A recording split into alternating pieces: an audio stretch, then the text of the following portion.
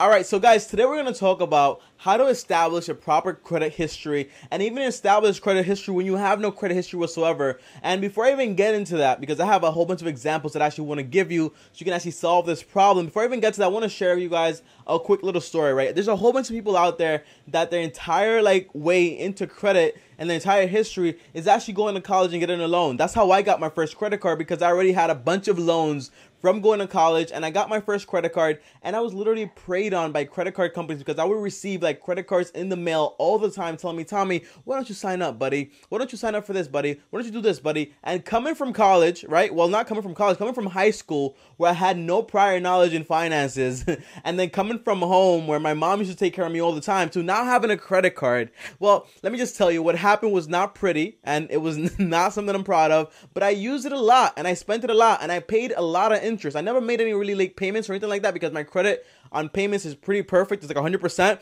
but I got hit with a lot of interest because I did not know what I was doing. And I want to make sure that you guys avoid that. And not just for people that's going to college, people that are young, but I even had my mom at one point, people actually told her, hey, why don't you actually go out there, buy something that you don't need, pay back in small payments, pay interest on it, and then that way you have some credit history established. And I even went with her, right, to one of these places, and they told us, hey, yeah, it's 100% true. And I said, yeah, can we get a written guarantee that's going to happen? They say, we can't guarantee anything. We can't guarantee anything. So I figured out a way to actually help my mom, which is an older lady, like in her 40s, actually establish a credit line. I helped my friends, my uncles, all those people establish credit lines, and I helped myself. You know, and that's one of the most important things. And I wish I had this when I was actually starting. So I didn't need to take a loan. I didn't need to buy something I didn't need. And I didn't have to be roaming around with just a debit card and no access to credit, because it's one of the most important things, okay? So guys, how do we actually do this, right? It's one of the most important questions, and that's why you probably came to the video. And it's very simple. Now, we all know that you have no credit history. If you're on this video, maybe you do have a credit history, but it's not that good, and you actually want to build credit, right? But you can't qualify for the credit card that you actually want to qualify for, right? So what you do is you get a secured credit card. Now, for the longest time, I actually had no idea what that actually meant until I did some heavy research. So, by the way, guys, a secured credit card is basically a credit card that's backed up by something, okay? You imagine this, right? Whenever you get a credit card, it's basically a promise. It's just backed up by your word, and basically like the law, if you don't pay back, then they sue you, or they send you to collections, and then you have to pay, or they ruin your credit score. That's basically it. But in reality, if you don't pay back like 100%, then guess what happens? The credit card company just lost their money. You lost your reputation, but you didn't really lose any real money, right? So the way that this works, since you have no credit history established, and that's how credit cards companies test you and see if you're credible, what they do is they allow you to get a credit card that's secured by a deposit that you do make on it. So this means that, for example, if I want to get a credit card, right? So it's called a secured credit card.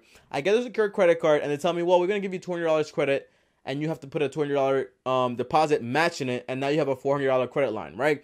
At the end of the 6 months or 8 months, they ask you, well, what do you want to do? Do you want your $200 back, or do you want us to upgrade you to a higher credit line, or do you just want us to give you back the money, and do you want us to upgrade it to a real credit card? And that way you can just pay us, and since we already saw that you make payments on time and you're a very good person, then we don't really care. We'll give you the credit card, right? Sounds good? You're following me? All right, perfect. So now you're probably telling me, Tommy, I get it, right? I got a secured credit card, but what secured credit cards are out there that I can actually get, right? If you just search online, you're going to come up with a whole bunch of other solutions, a whole bunch of credit cards out there. But in reality, I don't like most of them, because most of them are just taking advantage of people without any credit, and they charge you insane amounts of interest. And even when you upgrade the credit card, it's not really a credit card that you actually want in your arsenal, right? And if you get one of these credit cards in the mail, most likely they got your name from somewhere, and they send you this marketing thing, and then when you read the terms, they suck.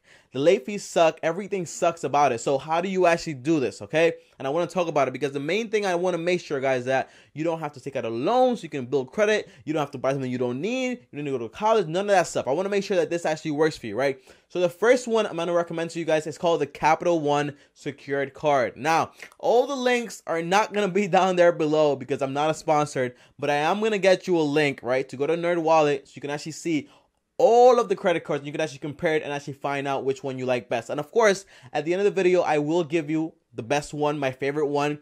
And let's start off with the Capital One one, right? That's the one that I actually got from my mom when she first started out. The Capital One one is very good. So here's the thing with the Capital One credit card, right? There's a little things that are pros and little things that are cons, but in reality, I really like the card, and that's the one I got from my mom. Now, you do need a few things to actually qualify for it. And here's the thing. You need a checking accounts and a savings accounts, even if it's for show. If you don't have any of these things, then why don't you have a checking accounts or savings accounts? Like, you need these things in life, and you probably need a debit card. If you don't have any of this stuff, maybe you have bad relationships even with banks.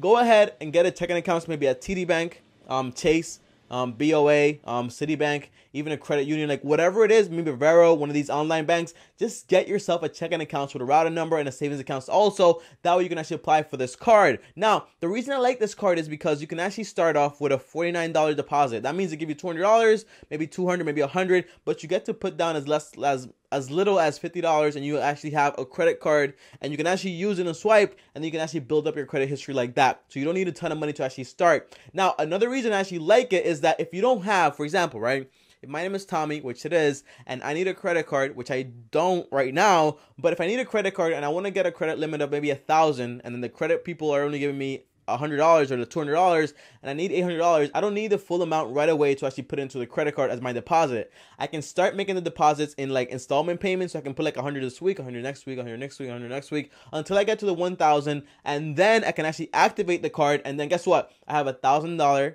credit line, and I can use that for whatever I want, and it's very good. And listen to this, guys, right? After 6 or 5 payments of, like, you know, continuous payments on time, usually Capital One would increase your credit line, which is very good. But I want you guys to understand what I'm actually saying in this video. I'm not saying go out there, get this huge credit line and start spending a lot of money that you don't have to spend, right? Because if I told you that, then I would have just told you, oh, just go to Moneyline and get a loan and use that money, and then you build your credit card by paying them back, right? That's not what I'm saying. I'm saying use your own money and establish your credit history, and don't buy anything that you don't need. So use this credit card to buy groceries, to buy gas, to buy whatever you do on a daily, monthly basis, whatever it is, and pay back the card at the end of the month in full, so you don't pay any interest. Because all you want to do is establish credit card history, which is very important, okay? The second card I want to talk about is a Discover card. Now, you guys know that I really love Discover. I have my Discover card, and it's actually pink. It's kind of weird, right? But I really like it, and the reason is because they give you a whole bunch of bonuses, right? But you probably can't qualify for one if you don't have any credit history, right? That's why I actually recommend you guys get the Discover It card, right? It's a credit card, but it's secured, right? And the way it actually works, they actually give you cash back on it, right? So you can't afford like a 5% card, but you can afford a 1% card on all your purchases, and also 2% on those, like, you know, like those recycling or revolving little like things that they have going on. For example, it's like 1 month you get like 2% on like groceries, 1 month you get 2% on gas, 1 month you get 2% on Amazon, stuff like that, which is very cool. And I really like it because of that. And even though, right, this is my main thing, right, it's a very upgradable card, right? So after those 5 to 6 months and you are ready to like upgrade the card, like I said before, well, you actually upgrade to a very good card, which is like a Discover card. Discover cards are very, very good. You get 5% cash back. They're very good with customer service, and everything is very great with them. And if you have a Discover credit card, then you can get a Discover savings accounts, checking accounts, whatever you need, and they have an all-around good platform and a very good service. So I really do recommend this one, and honestly, it's my favorite one, all right? I just want to be straightforward with you guys. It's my favorite one, but I don't want to be biased, so I will talk about the rest of them right now. Now, the third one is called a DCU Visa Secured Platinum card, right? This card is actually very, very good for people that have a ton of money but don't have any credit line. Now, you probably tell me, Tommy, what do you mean? You have a ton of money, but you don't have a credit card. How is that possible? Well, a lot of people out there are entrepreneurs, and they just sell stuff all the time, and they have a ton of money in there, in whatever they have it, and they don't have a credit card, okay? So how do you establish credit history? If you actually use this card, you can actually have no cap towards how much money you can actually put down towards your deposit, because places like Capital One or Discover, they usually have a limit of like 1,000, maybe 2,500 max, but you can't go beyond that. Like, your credit line can be beyond that. But with this card, the DCU one, you can even put up to like 5,000, 10,000, 20,000, 30,000, 50, 40,000, 50,000. It doesn't matter, okay? You can put as much money as you want up there, and you can actually use the card however you want. And the interest rate is only around 13.75%, which is very, very good. The only catch is, because I already know that you guys are probably wondering, Tommy, this sounds too good to be true. Well, kinda.